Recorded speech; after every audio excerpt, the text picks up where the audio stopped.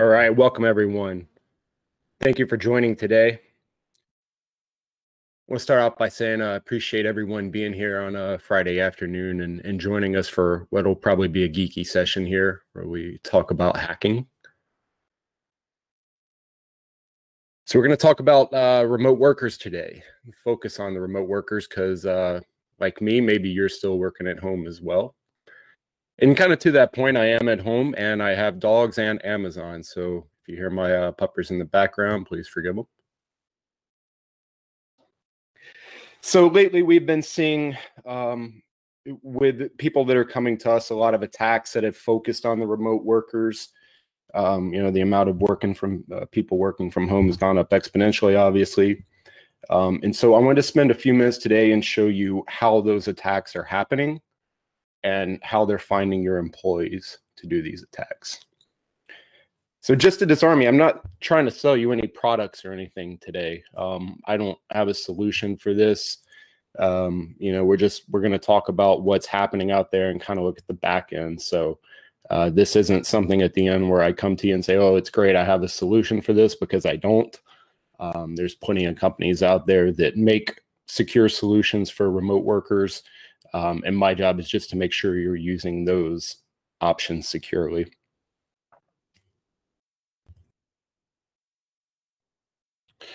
So I encourage you to head over to our website. We got a ton of free cybersecurity guides, do-it-yourself guides, and templates. Head over there, see if there's something that might help you out. And if you're interested in how we could help your firm, I encourage you to reach out. If you mention you're on this webinar, I'll perform a free external scan for you guys, just so you can see how we work with our clients and how we help them. Of course, no gimmicks or obligations tied to that. And just as a quick intro, I know a few of you guys have been on here before. I do see some new faces on here. So my name is Brian Hahn. I work at Tradecraft. Definitely a financial operations geek, and I work as an ethical hacker to SEC and FINRA firms, mostly RIA and hedge funds. I've come up through, kind of the financial industry, both in the operations side on RIAs and hedge funds, and then now run Tradecraft, where we focus purely on cybersecurity intelligence to the financial industry and a couple other verticals as well. So we're going to start, and when the SEC or FINRA or anyone starts talking about cybersecurity compliance, they talk about threat modeling and understanding the risk that your firm is facing.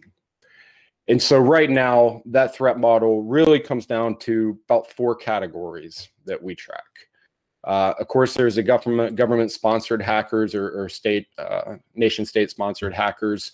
Most of them originating from North Korea, Russia, Iran, a lot of Eastern European countries in that mix as well. Of course, there's a lot of organized crime affiliates coming out of Eastern Europe, Africa, and Asia. Another threat model is also employees, whether they're acting maliciously or carelessly. That's a threat vector we see exploited quite a bit. And then there's the opportunistic hackers. These are people that they have an exploit and you have a system and they happen to match up. So we're going to cover all these today and talk about how you should be thinking about them. So the battle plan, when we go out and do an engagement with a firm, whether we're doing a vulnerability scan or a penetration test, we pretty much follow the same 7 steps. The idea being that we're trying to replicate what a malicious hacker does, and we want to understand how a malicious hacker would view your firm and your network. And so those 7 steps pretty much start with information gathering, or what we call OSINT, open source intelligence. And that's where we're just going to go find as much information as we can about your firm, as much sensitive information as we can about your firm. And we're going to spend a good bit of time on that today. We're also going to talk about target discovery and vulnerability mapping. So, I want to know where your systems are located, and then I want to know what systems, what vulnerability those systems may be susceptible to. And then, if I can't find vulnerable systems, then we'll pivot to social engineering to try to get into a network, and we'll cover that today. And then there's target exploitation. So, if I've gotten someone to click on a link, I'm going to exploit that computer. We would then move to privilege escalation or pivoting through the network. So once we've compromised a computer, can we become admin on that computer, and can we pivot to other parts of the network? And then there's, of course, the attack. So we'll walk through that today and talk about how they all come together. So I like to start with this map, so we're all on kind of the same idea of what's going on. And if you would just kind of ignore the yellow tags here. We use this in our presentations to clients. These are the things that we go and check audits and security pumps on. But basically what we want to show is that, you know, you can think of the intranet block here being a typical office. It's going to be made up of workstations and laptops and maybe file servers, and they're all connected through a network switch, which then heads out to the internet. And of course, now we're talking about remote offices, which is generally going to be residents, your employees' residents. You know, within that residence, they're going to have a whole host of things that you don't have control over. Alexa devices, Ring doorbells, whatever their teenage kids have plugged into the network. And then all of that is going to go through a switch, or in their case, a modem and firewalls, and potentially out to the network as well. So the part we're going to be looking at today is how can we break into this network here and take control of these computers so that we can commit a crime. We're first going to start externally, because as we are preparing an attack, we want to be as hands-off as possible. We want to leave as small of a fingerprint as possible. And so if we can, initiate an attack externally, that's how we're going to do it. So we're going to look for vulnerabilities externally. If we can't find vulnerabilities, then we're going to move to social engineering to try to get in that way. Consider that like a backdoor, so that we can compromise the machine. So I hope that kind of helps understand what we're looking at today and what we're going to be testing and what we're going to be breaking into. So, you know, the question is always, what crime do we want to commit, right? Like, what hack are we going to do? And quite honestly, I don't think, I know when we start a penetration test, we generally don't know what we're going to be able to compromise. I don't start a penetration test and say, I'm going after business email compromise. It happens to be one of those things as we're going through our open source intelligence and our target mapping, we're going to look for vulnerabilities that we can take over. So the big one we're seeing right now is business email compromise. If you see all the news going on with the Exchange servers, that's a very big deal. These are tens of thousands of systems that have been compromised. And so, these are emails that are lost. Chinese intellectual property theft is real big. This is how that occurs. There's ID theft. A lot of you have the KYC requirements. And so whenever those came into regulation, you had to start collecting a lot more information about your clients. So that now has caused you guys to be a treasure trove for ID theft. If I can get copies of passports and driver's license all in one spot, that's definitely a target.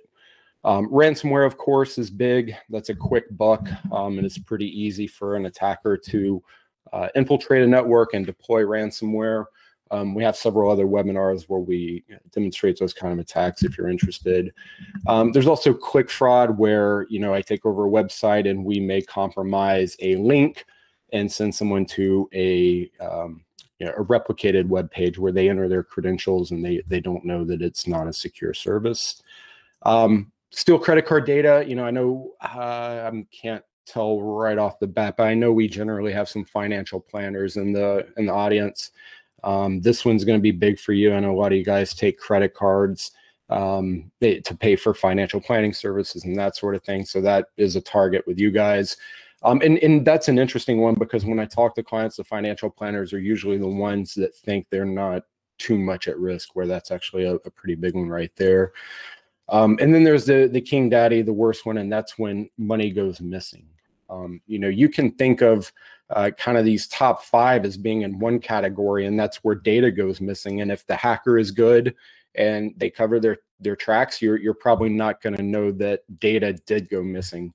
On the other hand, when money goes missing, that hurts, and people start investigating and people start asking a lot of questions, and it becomes a major show. So when we talk about that first stage and the open source intelligence stage, and when we're mapping our attack and when hackers are looking at your network, there's particular information that they're curious to get, right? There's certain things that they want to know. Social security numbers, account numbers. I want to know social media accounts, credit reports, device information. Are you using Apple's, Macs, Android? And of course, IP addresses, IP addresses being where these devices are actually located and how I can communicate with them. So to start the open source intelligence, we do what we call mapping the dark web. And I use past breaches to help look for sensitive information, right? So the way a breach happens is basically, you have a hack that happens, they collect a bunch of data, they try to sell it on the dark web to the highest bidder. Eventually that kind of wears out, or the person who bought it leaked it elsewhere and it's for free. So you now end up with a lot of data that was past breaches. It's now floating around for free. So what we want to do is go out and map those past breaches and see what kind of sensitive information we can get. Because if we can find usernames and passwords and IP addresses, that puts us a long way towards attacking your remote workers. So let me show you how I do that. When I start these engagements, we're going to jump over here to a little bit of Python script. And I use one called the harvester. And up here at the top, we have a little command that we told the harvester. We said, go look at the domain lpl.com. And I'm just picking on LPL here. We would find the same amount of information for any other domain that we looked at. And I said, just go look at the first 20 results on Google, Bing, and DuckDuckGo, which are all search engines, and come back and tell me what host and usernames that you found. So I ran this previously before the webinar here, just so we didn't have to wait. It takes about 2 to 3 minutes for it to run. But as you can see, it comes back with quite a bit of email addresses and usernames for the lpl.com domain. And so this is to be expected, right? Like, this is not sensitive data. This is stuff that is already on search engines because, in general, these people, are entrepreneurial minded. They, they're financial advisors. They've got their email out there because that's a major communication. So we're starting with very public information here, right? Like, this isn't catastrophic that we found this, and, this is definitely open source. So we want to take this information and see what else can we find about these users. And so what we do is we one by one will take a user, and then we go and we start to map the dark web and see what we can find. And eventually that looks like that. So up at the top, and what looks like a colorblind test here, is where we mapped what data we were able to find about a firm. And this is actually a real world example from one of my clients, but it's been anonymized here. Up at the top, we start with those email addresses that we just sourced. The second row of dots are going to be the different breach databases where I found information with those usernames in there. And then down below that, I will map the information that I was able to pull from those domains. From those breaches. So zooming in up here at the top, you can see we have Oscar Martinez and Pam Halpert and Dwight Schrute and several others at lpl.com, Michael Scott, of course. And then down below that, we map the different breaches that we found them in. So, and these are not, these are going to be services like Adobe, LinkedIn. I'm trying to see what we have on this particular one. LinkedIn, Dropbox, Adobe, so these are all systems that a lot of financial advisors use. And if you use them, then you've probably been involved in these breaches. And then down below that, we just map what information were we able to recover in those breaches. And as you can see with these, we found password hints, we found usernames, we found passwords, we found IP addresses, we found the email addresses that we already knew we had to confirm, and then on and on. Income levels, physical addresses, dates of birth, job titles, geographic locations, social media profiles. It literally goes on and on. A lot of times we can pull credit reports. We find a lot of really sensitive information about these firms.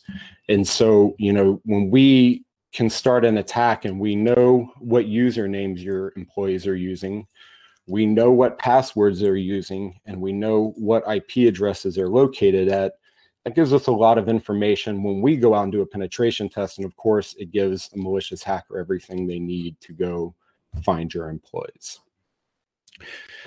So that's, this information's out there. Unfortunately, we didn't, go to any servers. We didn't go to any unauthorized servers. We simply pulled this information from search engines that had searched through past breaches. So, super, super easy to do.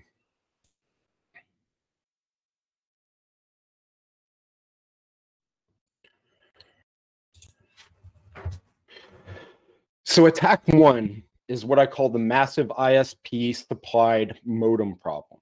Okay, so we now know IP addresses, and behind those IP addresses at your employees' homes are going to be their modem. Most employees have gone to Verizon or Charter or whoever is the internet service provider, the ISP in your area, and they paid for internet service, and they're generally given a modem. The problem is those modems are very vulnerable. Okay, so one major problem with them is you as a person, you as an individual user cannot monitor or update that equipment. So you can't log into the back end, at least with the ISPs I know, and tell what version software you're running, at least through a user portal. And you can't tell when it's updated. And further, even if it was out of date, you don't have the ability to push an update to it to get the latest patches. So even to start with, the equipment ships with a general level of incompetence, both kind of in the way they're configured initially, and then in their ongoing maintenance, the way that patches are pushed to them. And two, we're starting to see a trend. Google and Spectrum are kind of leading the way on this, but where you would have a private Wi-Fi router in your home, but in addition to feeding your internal private network, it would also provide public Wi-Fi to people passing by on the street or driving by on your road. And currently, we haven't seen the technology, and it hasn't been tested, so there's no real reason to assume that this is being done securely and this is being firewalled. So this is something that we have to look at that's starting to roll out with ISP supply modems. The good news is that this equipment is very inexpensive, generally less than $200. You can go buy your own equipment from Amazon, plug it in. Each ISP is going to have a list of modems that you can purchase that will work with them. And when you plug that in, then you now own that modem. You can log in, you can update it, and you can make sure that it is secure. So let's step over back to some Python code, and I'll show you how we go through and take over a modem that we want to exploit. So this is another bit of Python code called router exploit. And it does exactly what it says. It exploits routers. So when we start it up, we're going to say, show us some scanners that you have. We chose a scanner called AutoPwn, which will basically just go through and scan an IP address to try to locate a vulnerability that is in that IP address.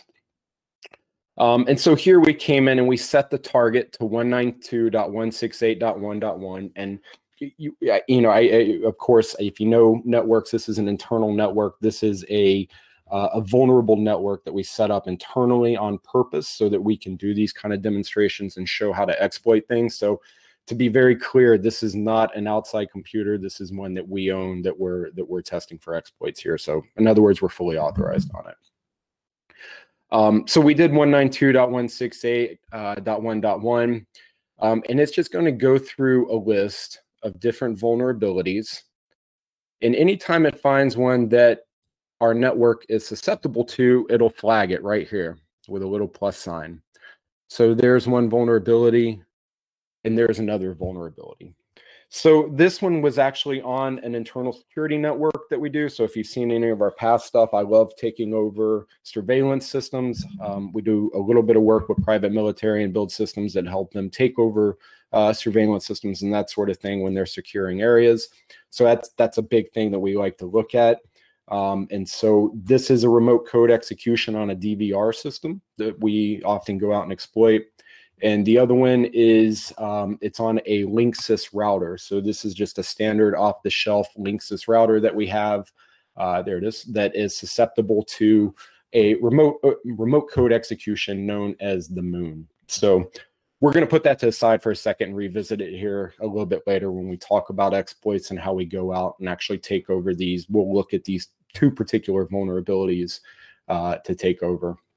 So, and guys, to say Routersploit is free open source software. Anyone can download it and use it. You know, even if you are a CCO and you want to use this to verify that your systems are not vulnerable to this, it's definitely open for you. So the bad news about that is it's very powerful and it's open to hackers as well, right? Like, so they can easily get access to this and run these same kind of tests to see what may be vulnerable on your network.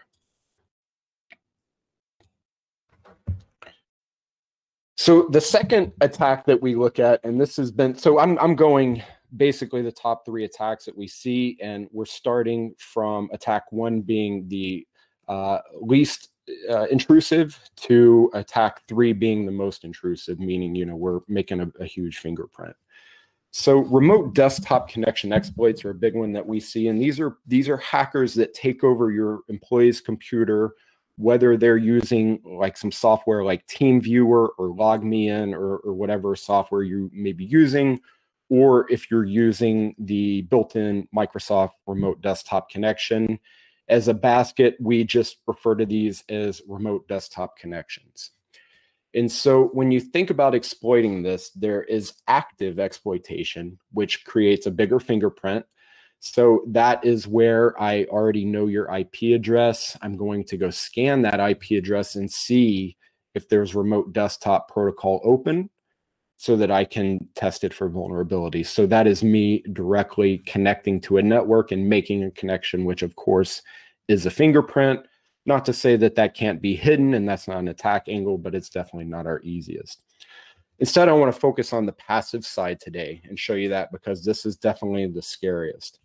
And what we're going to look at is a program called Shodan.io. And if you think about Google, Google is a search engine. And if I want to go find the latest blogs on financial planning, I go to Google, I type in financial planning, and it ranks the list of blogs that contain that topic. Shodan is a search engine for things. So for things connected to the internet. So let me just jump to Shodan here and I can show you exactly what we're talking about. So this is Shodan. Let me zoom in a little bit, might give you a little bit better view here. And it's a search engine.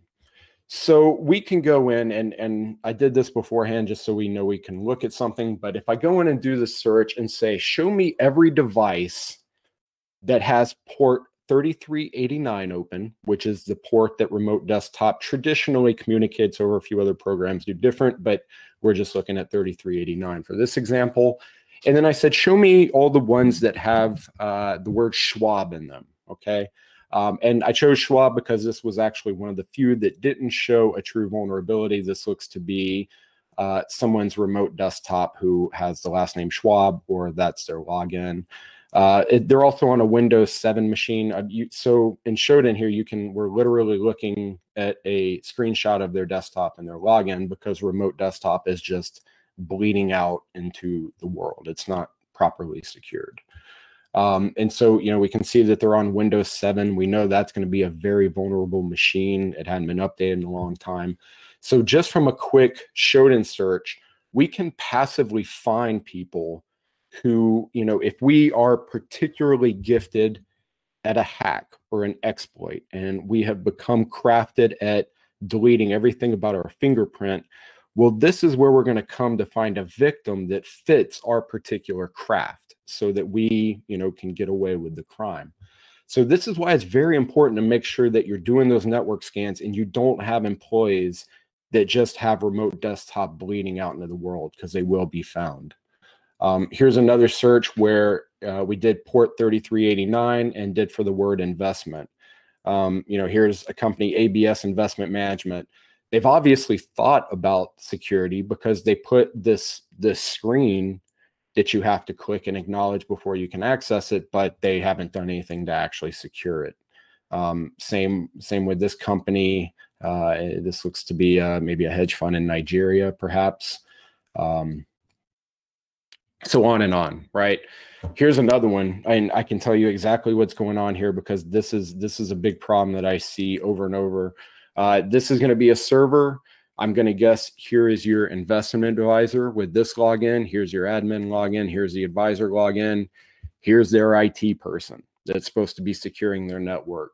And, you know, convenience and security do not go hand in hand. IT companies, remote IT companies want convenience. They want to be able to access your network remotely, and they want to be able to do it easily. So oftentimes they don't set things up to be the most secure because it makes their job harder. And so whenever I have a group that comes on and has an IT firm and is wanting us to do an audit, it's almost like we want to give them a discount because we know it's going to be an easier target to get in because the attack surface is widened so much. So anyway, you can kind of see that in real time of what's going on there. And then the last I'll show you, you can even do like an image search on Shodan. So here I said, and so this is kind of interesting too. I just did a search and said, show me everything with port 3389 open in my home city here of San Antonio. And right now we have 518 results. You can see I can just scroll through them and they'll go on and on. This used to be about 10. So before COVID, when we go and do these searches, we'd be lucky if we get 10. And sometimes I'd even have to change the city if there weren't any that happened to be open that day. So it's, you know, I'm sure results are similar everywhere, but that attack surface has grown significantly. So that's Shodan, right? So, you know, once I see, okay, you know, I'm going after, you know, such and such server here. I know its IP address. I probably already know some usernames, and I probably already know some passwords for it. And so I'm going to go and just start attacking that and see what I can find from that. So that's a remote desktop connection. Of course, that's very bad. So if I can take over your employee's computer, I can do whatever they can do on that computer. So if they're logged in to Schwab or Fidelity, I'm logged in to Schwab or Fidelity. If they're logged into your trading platform and cashiering, I'm logged into trading and cashiering. You know, the computer doesn't distinguish between a remote desktop connection and a local user, especially if configured properly. So again, it's not to say that remote desktop is bad. You know, it's not to say don't use it. It's just to say if you use it, you better make sure it's secure. And so, you know, let's say I'm a malicious hacker and I've got my target and I've located every system and I've located every IP address and I can't find a vulnerability. And that happens quite a bit, right? Hopefully you guys are keeping your systems up to date and we can't find a vulnerability to get in when we're doing these pen tests. Well, that's when we would move to phishing, right? And phishing is when we attempt to get an employee of the firm to click on an email and get them to open something. Click on a link. So one thing I'll say is I do believe that phishing training and paying for fake phishing campaigns is a complete waste of money because they do not reflect the real world attacks that we see clients face. Instead, we think that as chief compliance officers and as owners, you need to be having, you know, real world conversations about what phishing means. If you have employees that post everything on social media, that will be used against them. You know, I won't go into the stories here. We've definitely covered stories on phishing attacks and other ones where social media was a you know, a key pivot point. But ultimately, real world attacks focus on two things, and one is greed and the other is fear. Fear is generally going to focus around revealing something you don't want revealed. Oftentimes it's adultery. One of the real world problems that we faced for several years and we still see going on is there's a website called Ashley Madison that promoted adultery. They were hacked and their entire data breach was leaked. So it's pretty easy to go into that data breach and just search for words like financial or bank or hedge fund or whatever keywords you want to find, and find people that use their work email address to sign up for these services. And you now have someone that's probably a pretty large target for blackmail and will click on a link responding to fear. So that's the other one that we see. The one I'm about to demonstrate goes on greed, and I see this all the time. You basically, well, here, let's just dive in and actually take a look at this. I'll show you what it looks like. So this is the social engineering toolkit. This is another Python script that helps us go out and do these kind of penetration attacks. And so once we get into it, it's going to give us a menu down here that we can choose from that will help us in these kind of attacks. And so we're going to select social engineering attack. And we're going to do an infectious media generator. And so basically we want to look at file format exploits. Oh, got lost here, 1 second.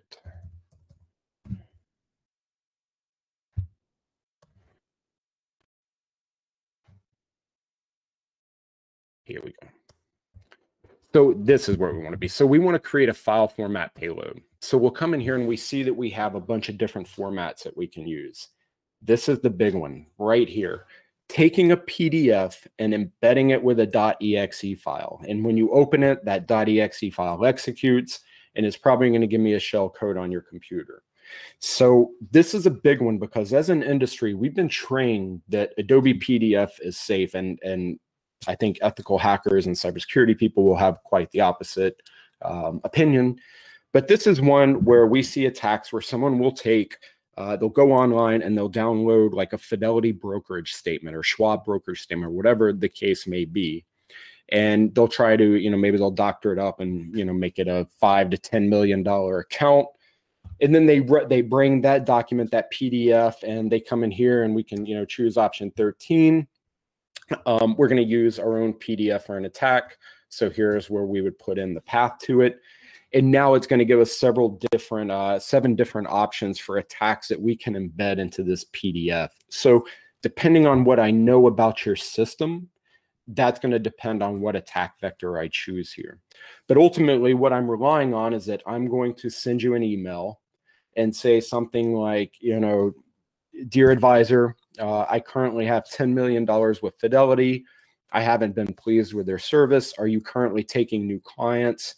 If so, would you please look at my brokerage statement and tell me, what would be our first steps? Should we have a conversation about allocation, whatever the case may be?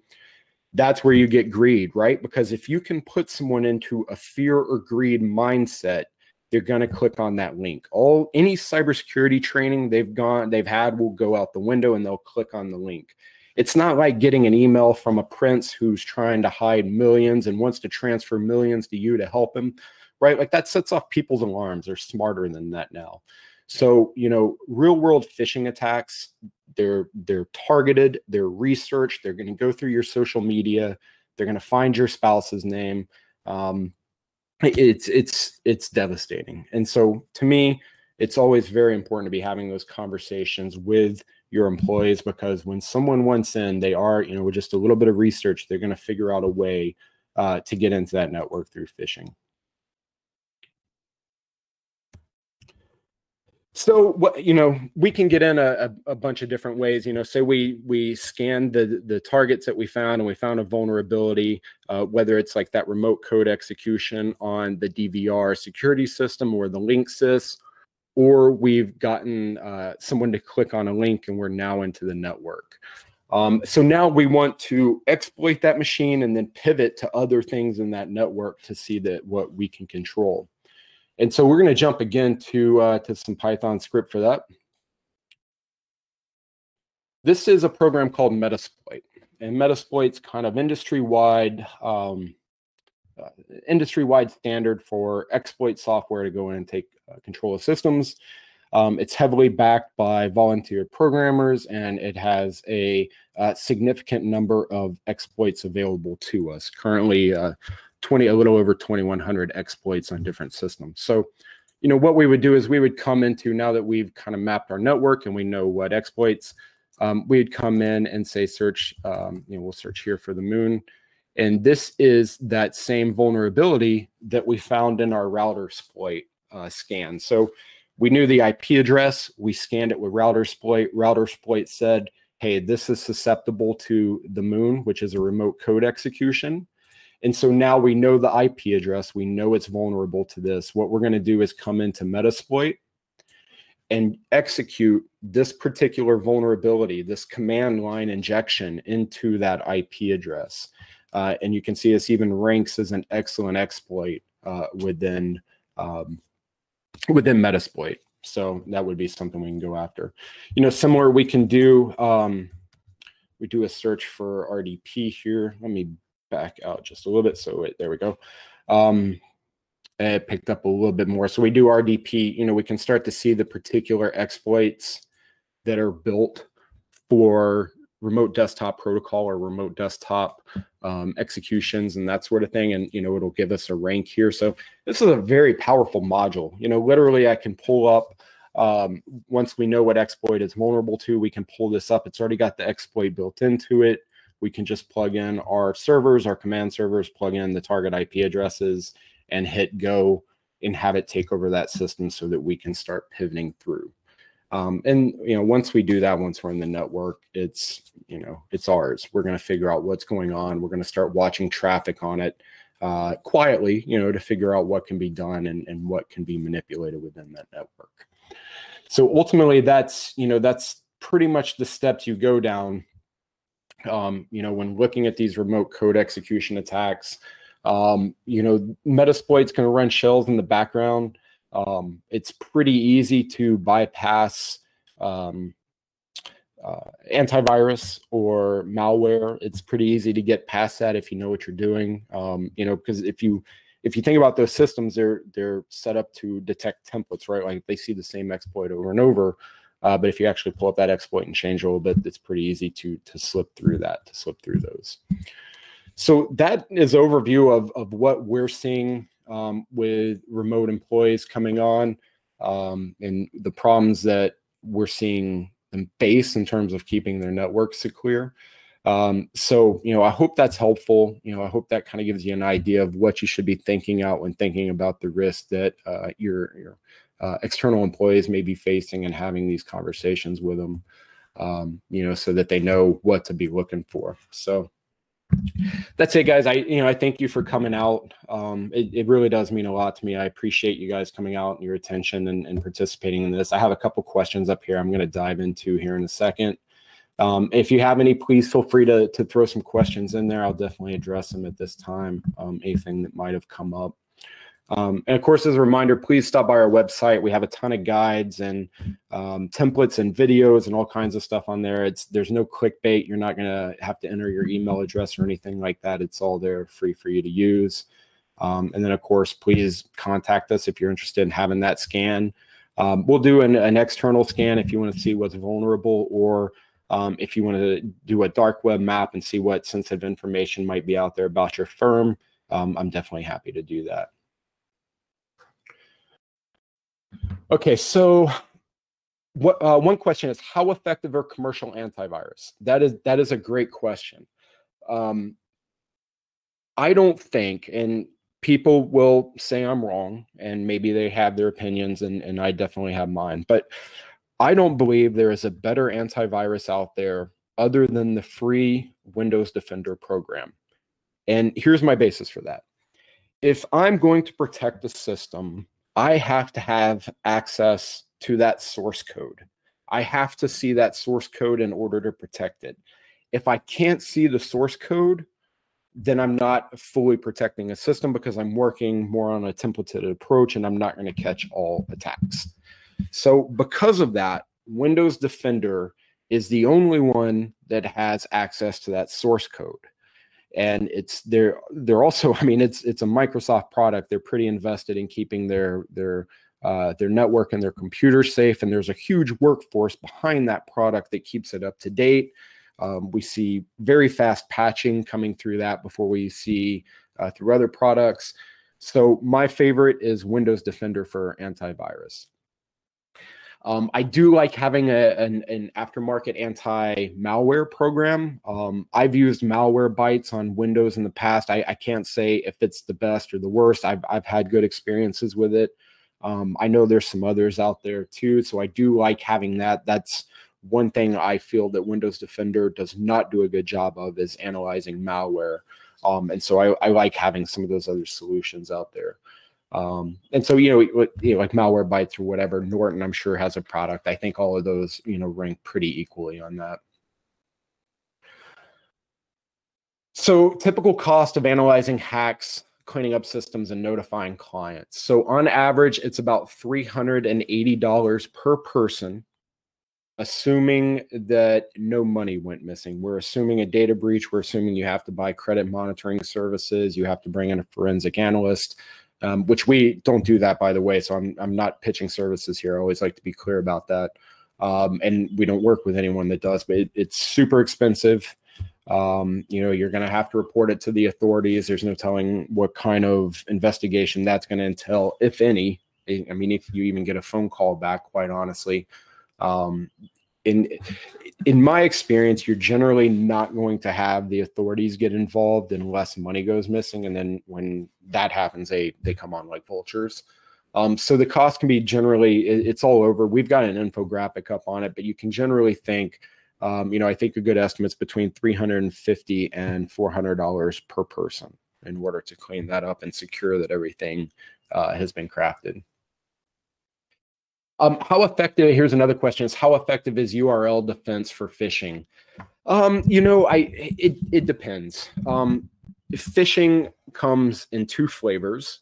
There's phishing and there's what's known as spear phishing. And what I showed you today would actually classify as spear phishing, where we know the target, we know exactly how we're going to exploit them, and we're going directly at them, say with that PDF with an embedded exploit. A URL defense system is going to be useless against that because it's going to be coming from a server that I've crafted specifically for this purpose. So that IP address isn't going to be registered in any malicious domains or anything like that. It's going to be a fresh cut. That's my fresh target. So it's not going to be effective in that. Now, it is effective in what I call, the Prince emails. So, if you have a mass email that went out to 1 million people from a mailing list, and, out of that 1 million people, and that's the bet, right? Like if I'm a hacker sitting in some third world country and I'm just looking for an easy hack, it's super easy for me to get access to 1 million emails. And it doesn't matter how stupid my message is or how crazy the claim is, somebody is going to click on that link. It's a numbers game. Someone out of that 1 million is going to click on the link, even if it's accidentally, right? Like they're trying to swipe it on their phone or whatever and hit it. So it's a numbers game. The URL defense programs are pretty crafty at catching those.